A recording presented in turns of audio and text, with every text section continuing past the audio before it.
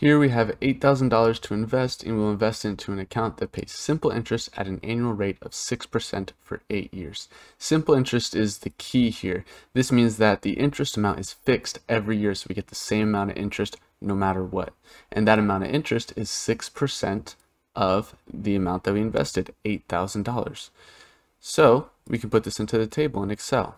First, we need to figure out how much interest are we getting each year.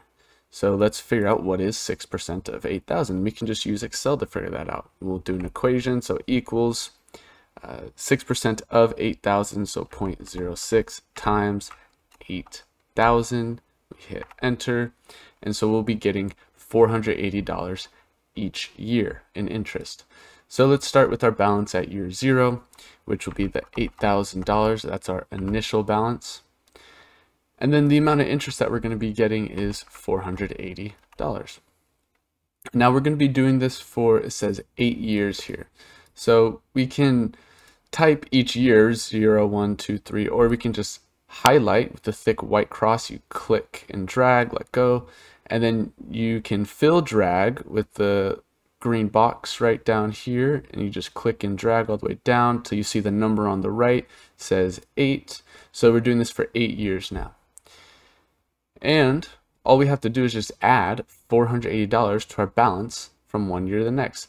So each year is going to have the same amount of interest. It's going to be $480. So we can fill drag to $480 all the way down. So it's a fixed interest amount each year. And then the balance for year 1 is the previous year's balance. So that is C2. See, it's highlighted, plus we could use the reference B3 since it's always going to be the same. Let's just say plus $480. And we hit enter. And we see we go from 8,000 to 8,480. And then we can just drag fill this down. So click and drag the little green box. And then this is our ending balance.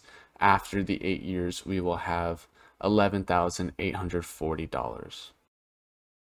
And if you would like to make the table look a little bit nicer in the context of the problem, since we're dealing with money, we can tell Excel to type our values as money. So if we just highlight, let's say the balance, and we want to change the number type in the cell, it's in this section here under the home page, number. So we can click this drop down menu where it says general, and we have all these options.